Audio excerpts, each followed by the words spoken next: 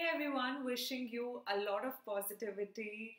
Happy New Year to you and a lot of happiness in the upcoming year and also a lot of motivation, drive, and success. And just in case if you have failures, just don't worry, bounce back and you'll be all set.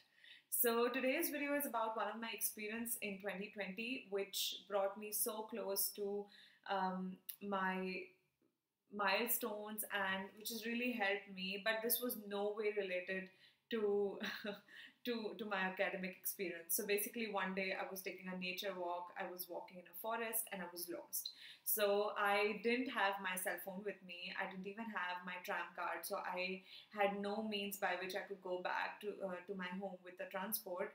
And at the same time it was getting dark and I didn't have my water bottle with me. So that day I was just having my watch with me, and that's quite about it.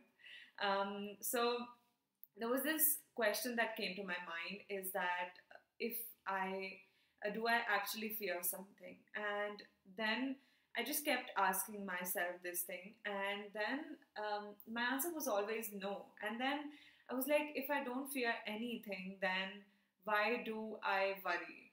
And then that was something that really was I think the biggest reminder of 2020 to me, that I shouldn't worry if I don't fear anything at all, right? So yeah, this is what happened. And then post that, I just decided, okay, I have to focus all my energy into finding how I have to go back home. And I figured it ultimately. It was already like I walked for around 2 to 3 hours, so I was a bit tired, not that much, but still a bit. So I decided that whatever it is, I will find my way back home by asking somebody or doing whatever possible. So yeah, that's quite about it. I managed to reach home. But this didn't end here. Why am I telling you this? Is because this really helped me later on. So whenever I had a lot of milestones to clear during my PhD, I just kept asking myself the same question, and it helped me to see a bigger picture. It really helped me to see that whatever I'm worrying for is not worth the worry. And it's really important. I mean, I probably don't know if you'll be able to relate to it, but if you do, then this is of great benefit. And this video is just about that, to be honest.